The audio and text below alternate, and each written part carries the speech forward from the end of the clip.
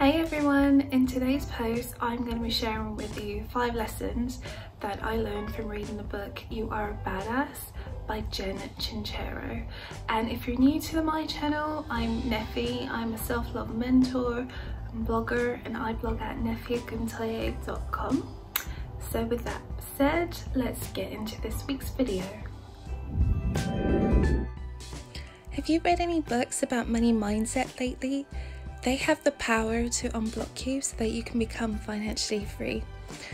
I started reading these books a few years ago.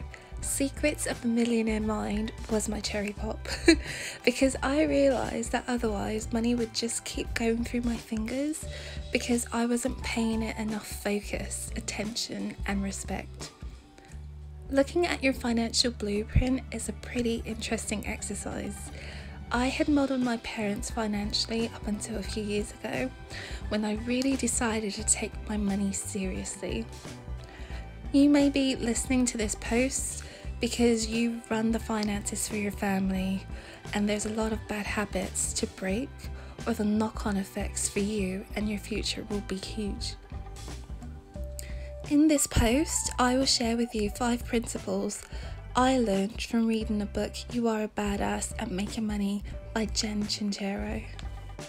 Up until a few years ago, Jen Sincero, author of You Are a Badass at Making Money, would have agreed that she was the last person you should go to for money advice.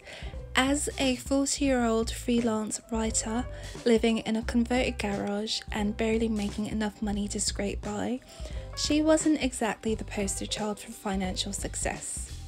However, all that changed once she finally decided to get serious about her financial situation, especially the way she thought about money and the way she dealt with it on a daily basis.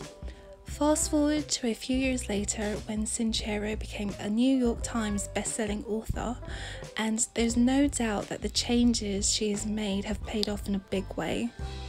To that end, I decided to see what financial lessons You Are a Badass at Making Money, Sincero's second book, would provide.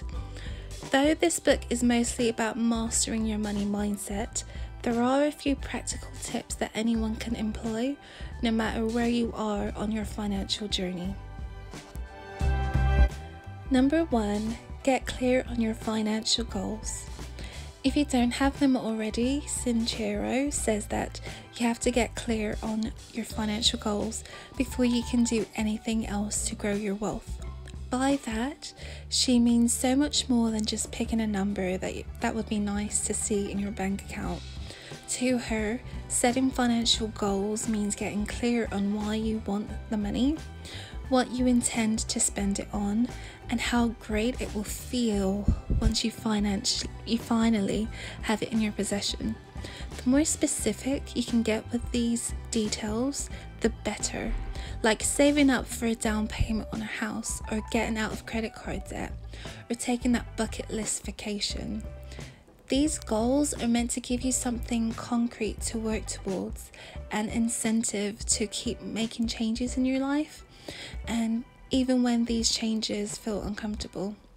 Sincero is the first to admit that changing your money mindset is not easy, but she believes that when you have a few firm goals in mind, especially ones that you want more than the comfort of your old behavior patterns, you can overcome just about any obstacle.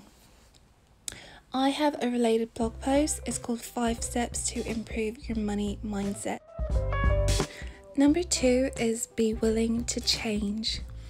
So with that in mind, her next financial lesson is that if you want to make more money than you're making right now, you also have to be willing to make some changes in your life, particularly changes that will push you out of your comfort zone.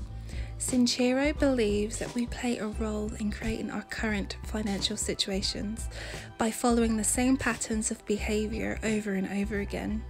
This could mean working at the same job for years on end without asking for a raise, or continuously spending money on shopping sprees. I know I have been guilty of the second one. But whatever your personal patterns are, she's clear on the fact that you need to make the conscious decision to be willing to change your habits before you can actually set about altering them. On my blog, I have a related post. It's called 9 Personal Finance Tips to help you with money management. Lesson number 3 is to take decisive action. Once you've set your goals and have come around to the idea that some of your habits need to change, the next step is to take decisive action. Sincero recommends starting by creating a plan for how you intend to meet your goals and then breaking that plan down into bite-sized action steps. So for example, taking a second job in the fields where you want to start a new career, or hiring someone under you to help you handle more business.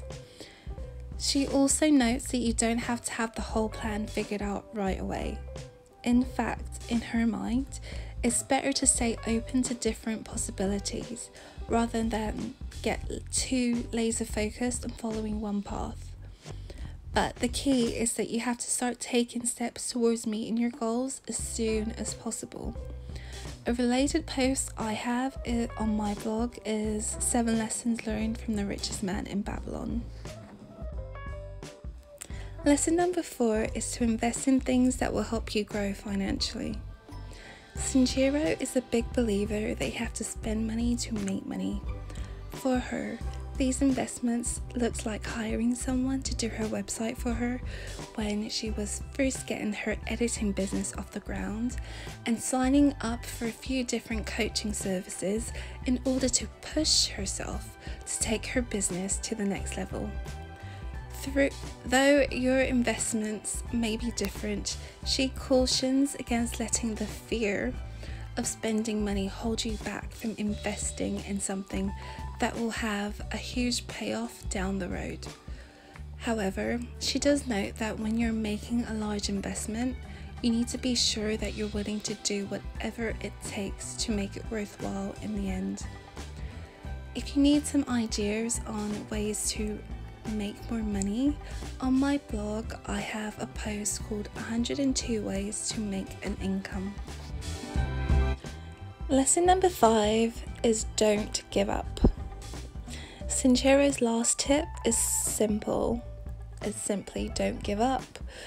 Again, she admits that the road to changing your financial situation is rarely ever simple. However, if you have the tenacity to keep trying and you stay focused on your goals, she believes that everyone has what it takes to create real and lasting change in their lives.